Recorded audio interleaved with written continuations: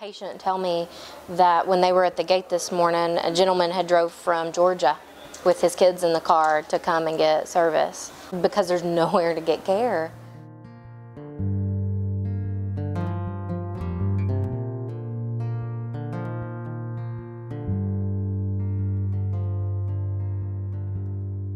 There's an aching inside.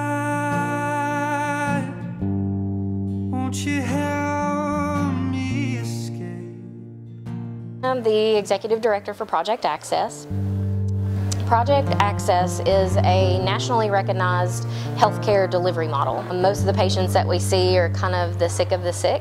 We also have some people who have high education degrees, worked their entire lives, had insurance, and then got sick and lost their coverage, have no income, and have never had to ask for help before.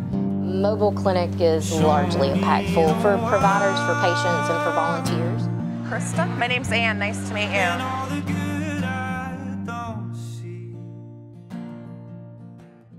I'm Dave Maurer. I'm a registered nurse, and I'm a core volunteer with Remote Area Medical based out of Knoxville, Tennessee. This clinic in particular has done a wonderful job of lining up outside community resources, and we're all about trying to help people however we can. I appreciate y'all coming out.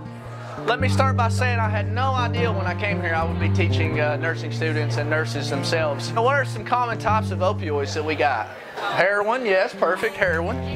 That's one of the top ones in this area here. I left Florida to get away from drugs, come up here, and then a whole different kind of drugs. Well, where I live, from the house I can see down the hills, 600 acres of nothing but trees. A friend of mine come up here and stayed last night. She told me just before she left, she said, I'm going up there, and well, I'll go up there tomorrow morning. She said, I'm going to go stay tonight. I try to tell most of my family about this, and still a lot of them have trouble with getting rides to places like this. I am Vicki, and I came to the RAM today to get a flu shot and get my eyes vision checked. I drive a school bus, and we are contracted, so we don't have state or any kind of insurance like that. My insurance, I don't have no dental and no vision. This is just a blessing for us to have access to this. Hi, my name is Trina Romero Munoz, and I'm a senior at Purdue Northwest. We think vulnerable population right away, we think minorities, but now you see it's not just the minorities, it's also the white community. We'll just throw them out thinking they don't have a disparity when we all do. RAM is a good intervention, especially to our country. We need this for sure in Indiana. There's so much healthcare disparities in our own state. Really excited about the possibility for some of our underserved populations getting access to care. Gary is certainly a community that's filled with very good people who need assistance.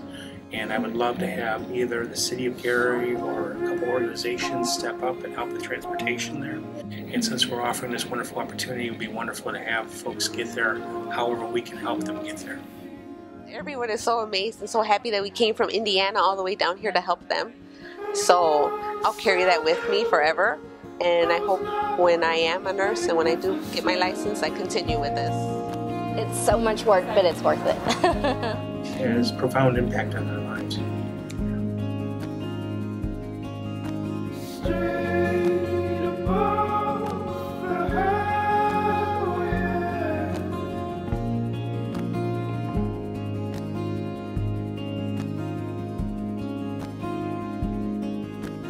Yeah.